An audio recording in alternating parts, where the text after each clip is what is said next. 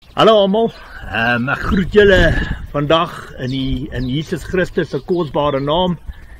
Vir die van julle wat my nie ken nie, my naam is Kurt Jordaan. My bediening staan op vir Jesus, stand up for Jesus. En hierdie is my sitkamer, my favorite plek by die huis.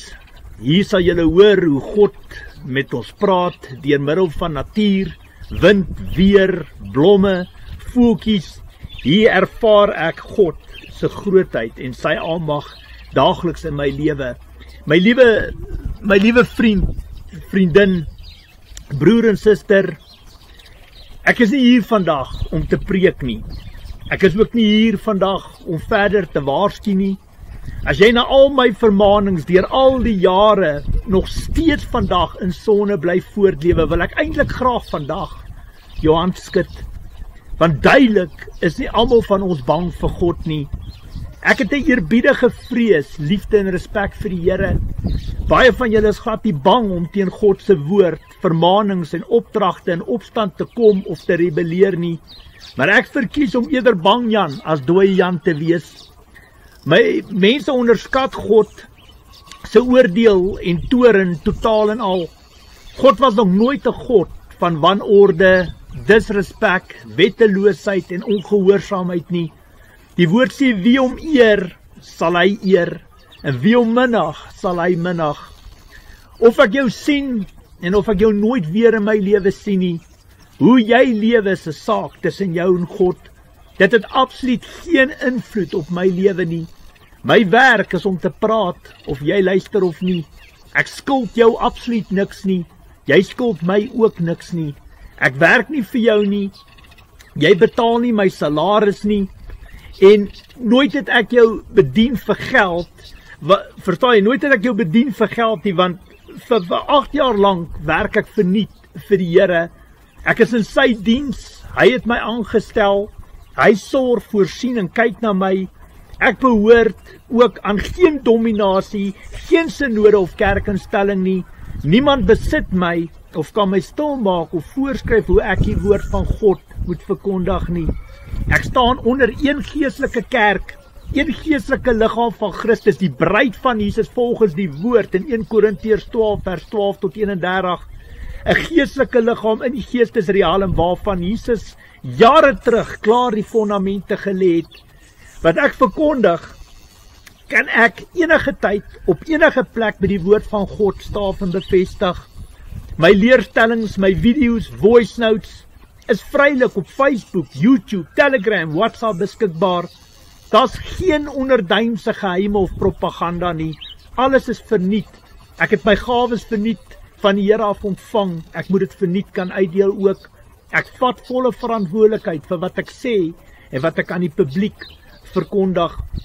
Almal van ons, goed en sleg, gaan eendag voor die Here staan en rekenskap gee oor hoe ons op aarde gelewe het.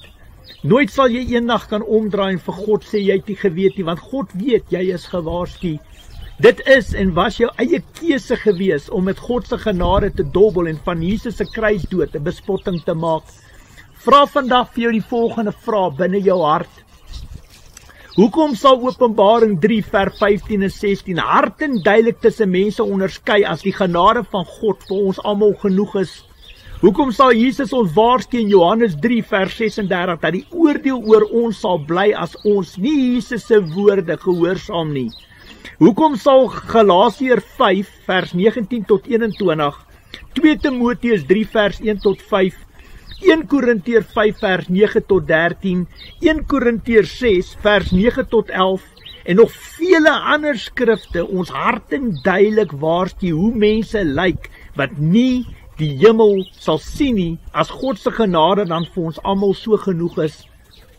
Al wat jy blykbaar hoef te doen is om net in Jesus Christus te glo en jy het die ewige lewe saam met God. Waar kom bekering vandaan? Waar kom wedergeboorte en heiligmaking dan vandaan? Hoekom sê die woord, jy moet bekeer, erken, bely en distansieer van alle sondes in jou lewe en bewys jou bekering met dade wat by jou bekering pas. Gaan dan uit en sondig nie weer nie. Geloof gaan gepaard met dade en dade gaan gepaard met geloof. 'n Boom word aan sy vrugte uitgeken. Jesus sê 'n goeie boom kan nie slegte vrugte dra nie en 'n slegte boom ook nie goeie vrugte nie. Hoekom sal 1 Johannes 3 vers 5 tot 10 ons leer om te onderskei tussen mense wat Jesus binne hulle harte het en mense wat Satan binne hulle harte het? Wie kinder van God en wie kinder van Satan is? Hoekom sal Galasiërs 6 vers 7 en 8 ons waarsku wat ons saai sal ons maai? Hoekom noem Johannes 8:34 'n mens wat in sonde lewe is 'n slaaf van die sonde? Hoekom waarsku Openbaring 22 vers 10 tot 16? Ek wil regtig hê julle moet hierdie skrifte gaan lees. Openbaring 22 vers 10 tot 16 is ons van die skeiding tussen mense. Die wat buite en die wat binne die poorte van die stad sal wees en sal ingaan. God maak dit baie duidelik deur sy woord dat jy hom nooit met sonde sal behaag nie. God haat sonde. Die kaf sal van die koring geskei word. Daar sal 'n geween en 'n geknerf van tande wees. Jesus was nog nooit 'n leenaar gewees nie. God stuur niemand hel toe nie. Mense maak self die keuse om hel toe te gaan. Die poort wat na die lewe lei is nou en die pad daarheen is smal. En die wat dit kry is min. Maar die poort wat na die verderf lei is wyd en die pad daarheen is breed. En die wat daardeur ingaan is baie. Mense dink God is hulle chommie. Ek het baie slegte nuus vir hulle. God is niemand se speelmaat nie. Baie mense beskuldig my. Kry my uit as vals. Iemand wat vrees en bang maak stories verkondig. Iemand wat valse profeseë, vermaanings en waarskuwings kwytraak wat nooit waar word nie. Daar het absoluut niks van al my vermaanings en my waarskuwings gekom wat ek sodanig van God ontvang het nie. Ek is niks anders as 'n valse profeet nie. Nou ja, praat jy wat so maklik daardie woorde oor jou lippe laat rol of spoel. God se woord sê vir hom is 1 dag soos 1000 jaar en 1000 jaar soos 1 dag. God se tyd is nie my tyd nie. Dit is ook nie jou tyd of Satan se tyd nie. Alles sal volgens God se perfekte wil in tyd en plan geskied. Wat ek wel onder jou aandag wil bring, is die volgende. Toe ek die waarskuwing van die Here aan die publiek geopenbaar het, het ek ook voor die hele wêreld vir God gebid om my bediening toe te maak as my vermaanings en my waarskuwings nie van hom afgekom het nie. Tot vandag toe is ek nog steeds besig om te bedien, te tug en te vermaan. My bediening is glad nie toegemaak nie. Pas op hoe jy oordeel. Oordeel regverdig, nie op die uiterlike nie. Toets die woord met die woord. My skape sal die herder se stem kan hoor.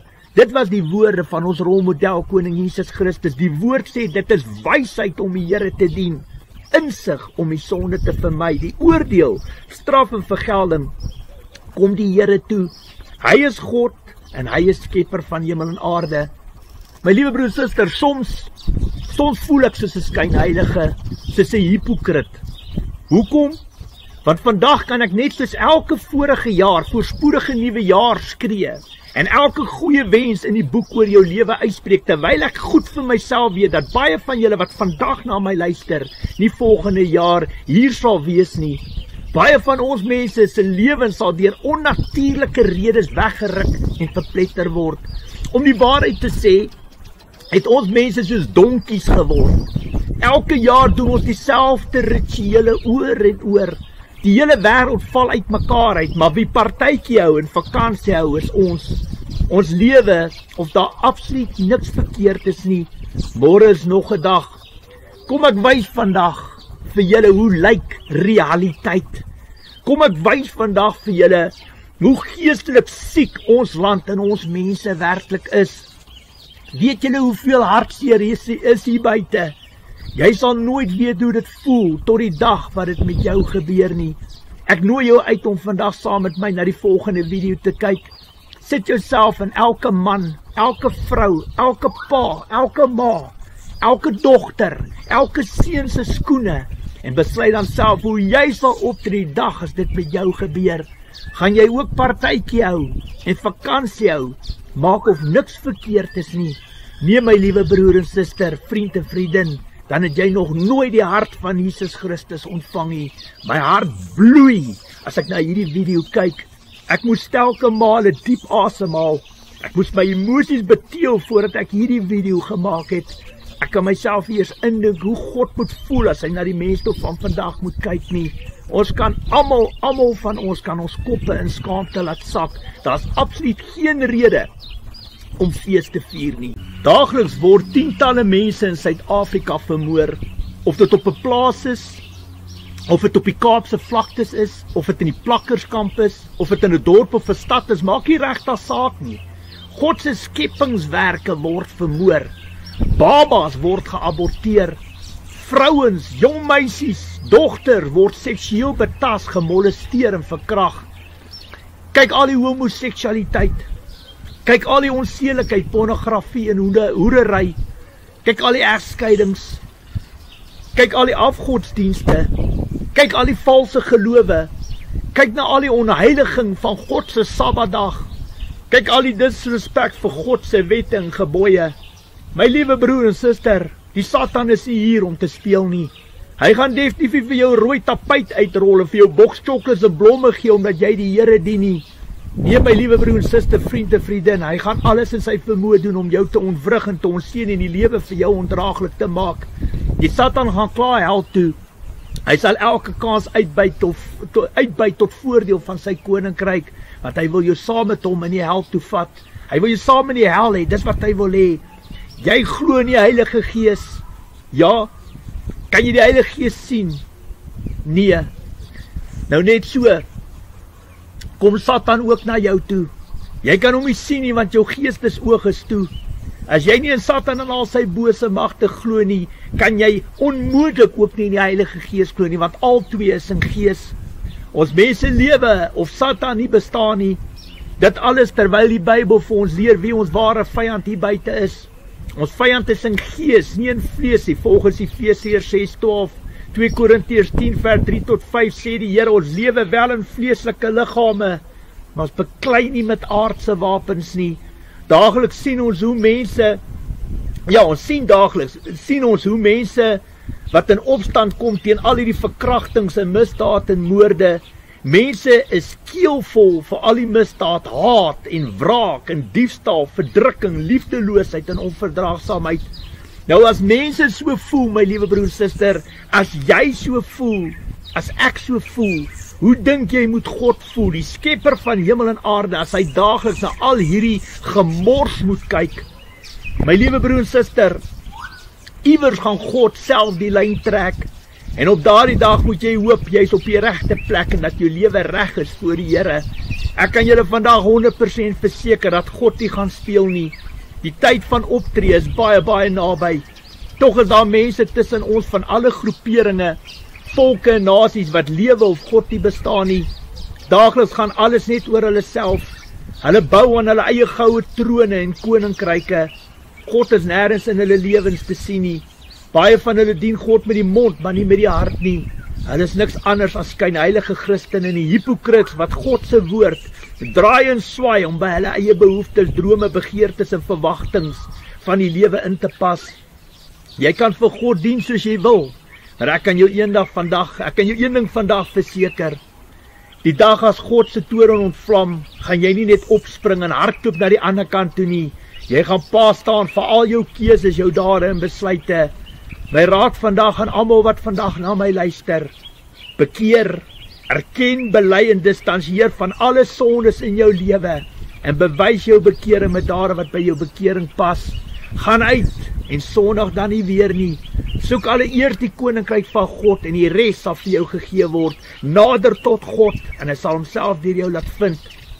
Niemand van ons is perfek nie, maar elke dag moet dit vir jou passie wees om vir God in geregtigheid en heiligheid te aanbid en dien. Jy moet sy woord in alle tye kan gehoorsaam.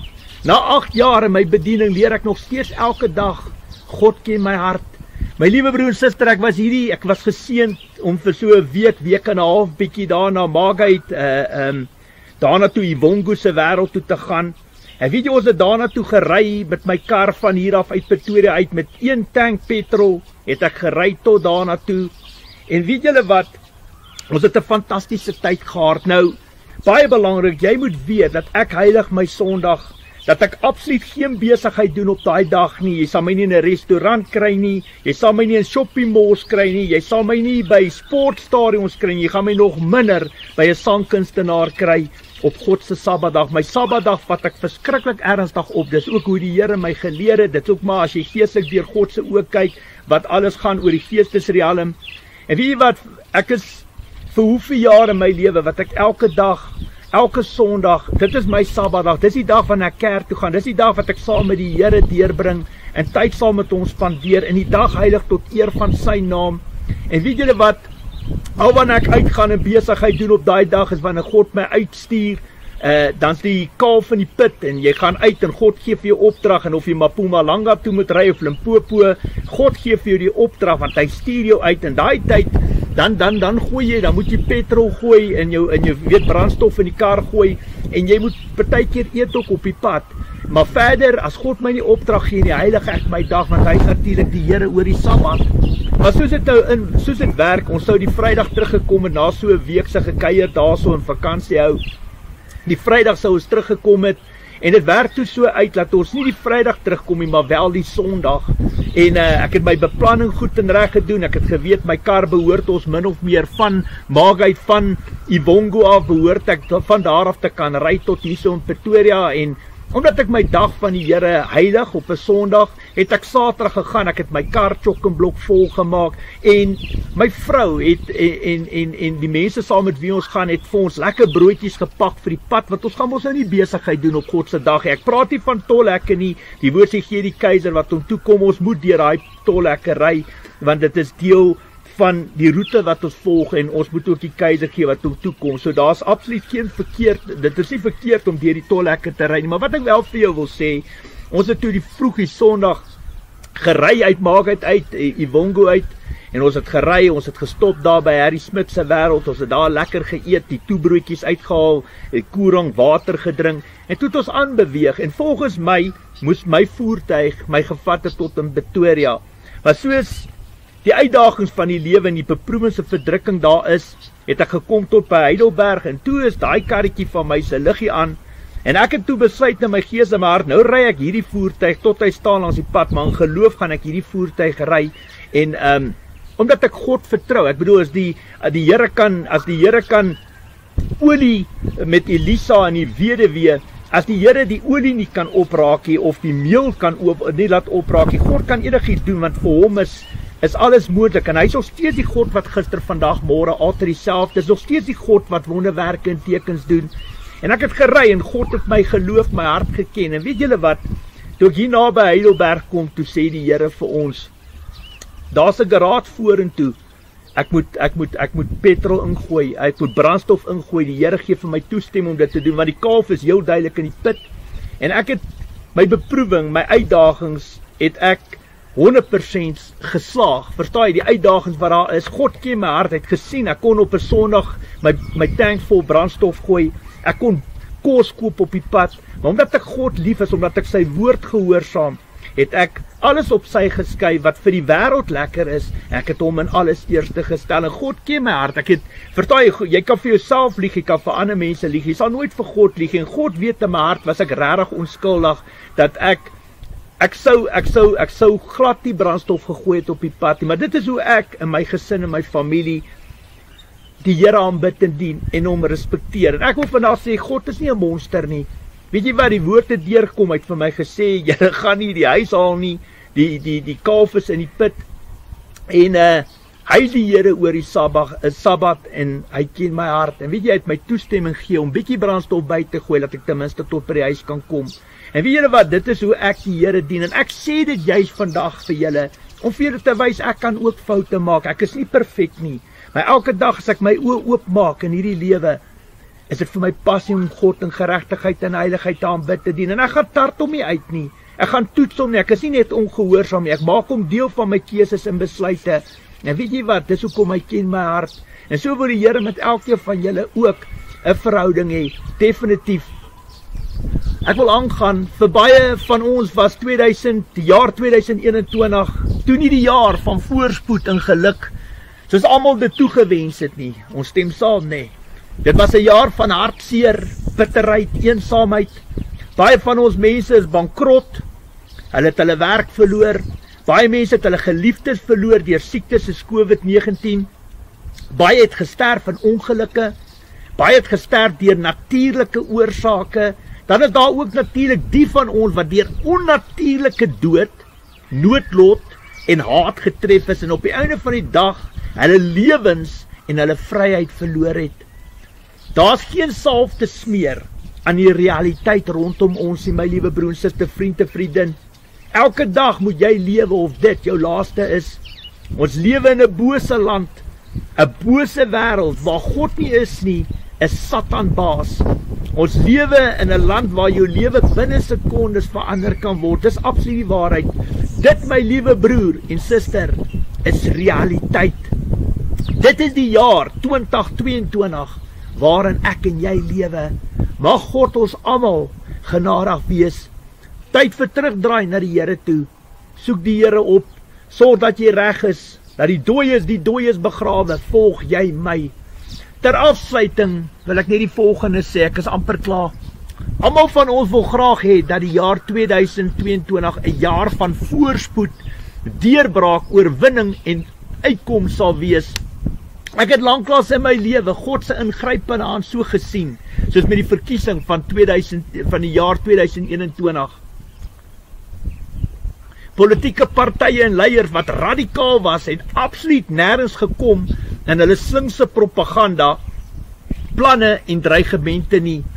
In die parlement in Kaapstad is grondonteeneming sonder vergoeding en alles wat daarmee gepaard gaan, totaal en al van die baan afgevee, van die hand gewys. Daar het absoluut niks van hulle goedgekeurde diefstalplanne gekom nie. Aan God kom al die lof en eer toe. Ek prys hom en ek loof hom vir sy bonatuurlike intrede in die saak. God is nie 'n God van diefstal nie. Hy is 'n God van geregtigheid. Die oordeel, straf en vergelding kom God toe. Ook as ons kyk na die droogte geteisterde gebiede binne Suid-Afrika, God het voorsien, my liewe broer, suster, vriend en vriendin, landsgenoot. Kyk hoe lyk ons damme, kyk hoe lyk ons riviere. Kom ons gee aan God al die eer wat hom alleen toekom. God is besig om ons land weer mooi te maak. Hy voorsien. Elke gebied, elke provinsie, dorp en stad sal sy regverdige sarsie kry. God is in beheer en hy was nog altyd in beheer. Ons het vir God nou nodiger as ooit. Alles begin by jouself.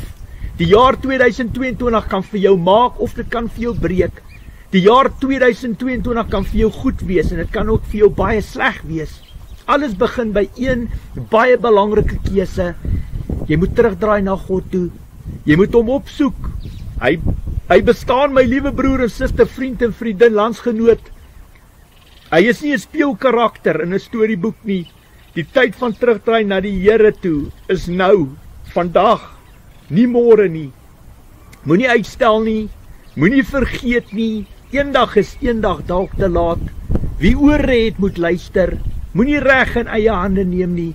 Wie gryp na die swaard sal val deur die swaard. Dit wat die woord van God ons leer. Sit jou volle vertroue in die Here, nie in mense, in wapens of in jouself nie. Net God en God alleen kan oorwinning gee. Hoekom? Want hy is God. Nêrens in die Bybel sal jy lees dat ons God 'n verloder is nie. Staan sterk in jou geloof. As jou geloof jou niks kos nie, dan beteken dit ook absoluut niks nie. Sorg dat jy elke dag reg is as God jou kom haal. Mag God se perfekte wil oor 2022 wees en geskied in Jesus Christus se naam. Amen. Baie dankie vir die luister en mag ons die Here op ons harte dra, hom op die troonstoel van ons harte plaas, vandag, môre, elke dag van ons lewe. My liewe broer en suster, hou vas aan die hand van God. Dis net hy, ons moet net lewe, elke dag vir hom. Ons is in elk geval net vreemdelinge in hierdie wêreld. Alles wat jy voor jou sien is net tydelik, dit is nie vir ewig nie. Vir ons om te lewe is Christus, vir ons om te sterf is vir ons 'n wins. Ek bid vandag dat die Here se hart, dat hy die saad wat in jou hart geplant is vandag, dat hy dit sal toevou En dat hy kunsmis en water sal gooi in jou hart, en hy land sal inoes as die saad ryp is, dat die Here julle harte ontvanklik sal maak en sal oortuig vir die boodskap wat vandag na julle toe gekom het, en dat julle sal bekeer tot Jesus Christus, en julle bekering sal bewys met dade wat by julle bekering pas. Alles wat mooi is vir die nuwe lewensjaar, Gods ryste seën word vir almal toegewens. Mag die Here se perfekte wil oor die jaar 2022 geskied. Dankie vir almal se liefde, ondersteuning, gebede. Dankie vir die belangstelling. Dankie vir die luister.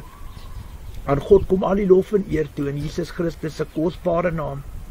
Amen.